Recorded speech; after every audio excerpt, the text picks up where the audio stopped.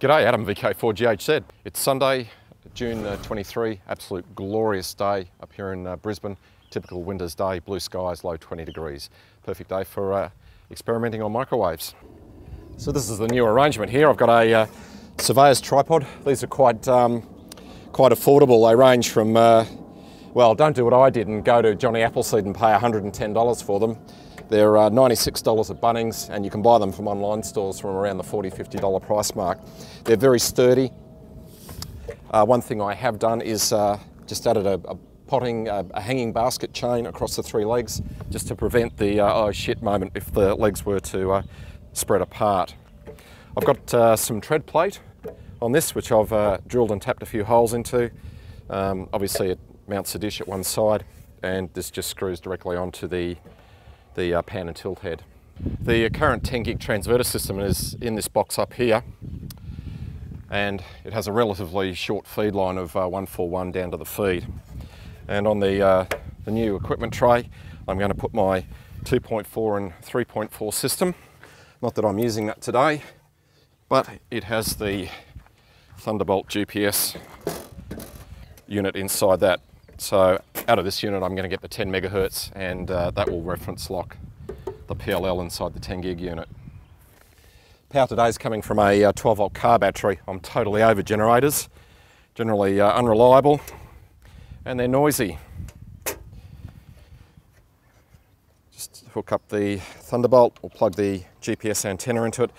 GPS antenna is just one of those little magnetic mount patch aerials. They're pretty cheap. Only about $30, and they work really well. Once you hook it up, it only takes a few minutes for the oscillator to warm up. VK4WR, VK4GHZ portable. GHZ4WR, how copy? Yeah, good, Alan. All set up, ready to go. Listing on 10368.150. Roger. Okay, I'll put a carrier up. As you know, it's a bit hit and miss, so turn around and try and find me. Roger. Okie doke. Now we're up here a couple of months ago. Yeah, thanks for the 5 and 9, Alan. Like I say, you're only 4 and 141, so that indicates I've got a front end problem at this end, over.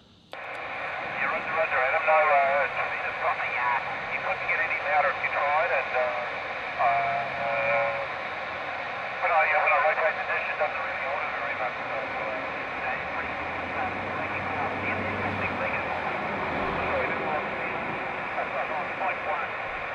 So, I don't know what.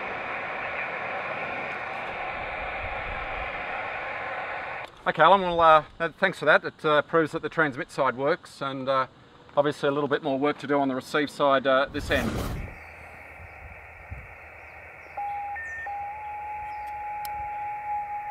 Oh, oh.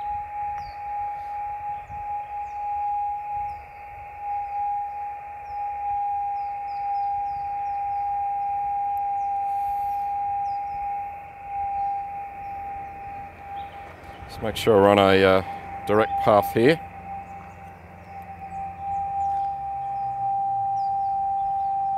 Seems to be about it. All right, I'll key up and let you optimise, over. Yep, going.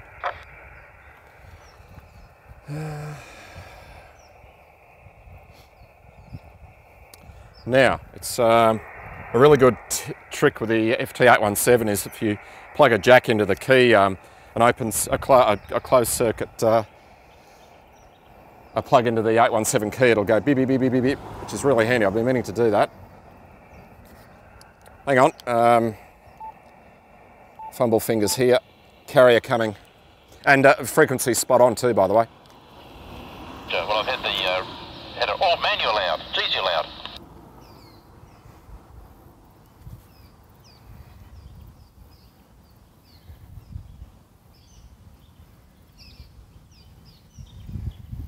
It's VK4GHZ portable. VK4GHZ portable, Mancouth. You're full scale, Adam. I can't get you any louder. VK4GHZ, VK4GHZ, VK4WR, VK4WR, VK4 Whiskey Radio, over. Yeah, about the best I can get from you, Alan, is about a strength 8, but that's a substantial improvement over last time, where I could only just hear you. In hindsight, I don't have the LNA in the front end of this thing either, which I think I had last time, so it's not a direct apples for apples comparison, but with the LNA you'd only be stronger. But certainly a good test, and I think an improvement was made. Yeah, Roger, Adam. Just looking at a couple of micro helicopters, gyrocopters or something flying over here. So you might see them heading, they go right over the top of the house now. So you look out, you might see them heading your way. But your street sign are really loud, and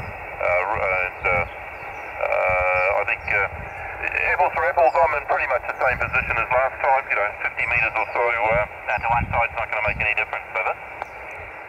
Yeah, very good. VK4WR, VK4GHZ portable on 10368.150. Dial on the 817 is reading 0.75, so it's 250 hertz there somewhere. It's probably a bit at both end. I'm not GPS locked on the 817.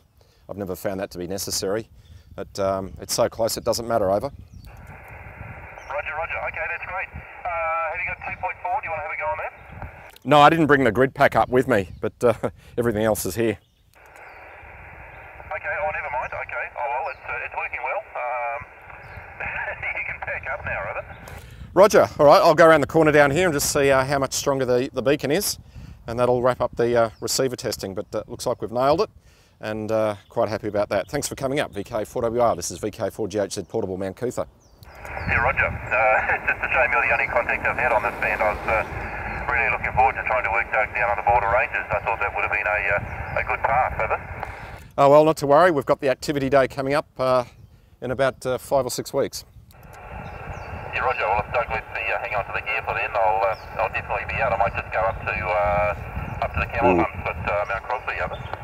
You could be fighting for gear with someone else, I know. All right, no worries. 7-3's VK4WR, VK4GHZ.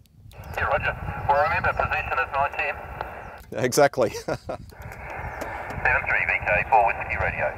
I'm quite happy with that improvement. One thing I did find, the bias adjustment is fairly critical on the XTK board, and for some reason that wasn't set properly. It was way out, so the sensitivity comes right up when you set the bias correctly. So I'm going to go around the corner here on Mount Cootha and check it out on the VK4 RBB beacon at Muraree. Well, here we are. We've just come down Mount Cootha a little bit, and I'm going to try and see how much of an improvement I've got with the Muraree beacon across the other side of town. Now, did I mention what a fantastic day it is here? All you Melbournians, take note. This is a typical winter's day up here in sunny Queensland.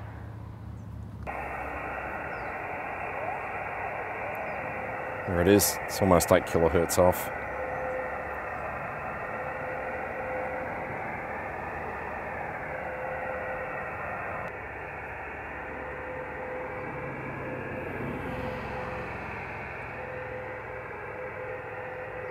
What's disappointing? I know the transverter is working much better on receive, but I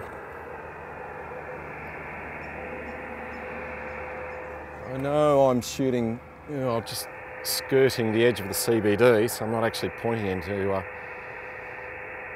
anything substantial. But apart from being off frequency quite a bit, the beacon just doesn't get out well. It's only a line of sight path, not more than 20 odd kilometres.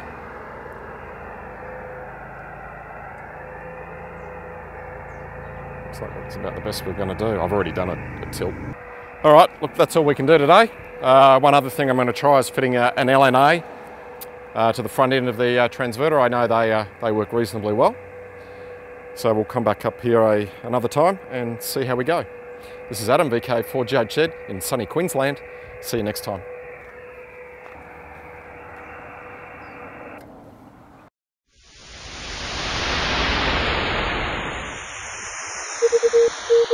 Thank you.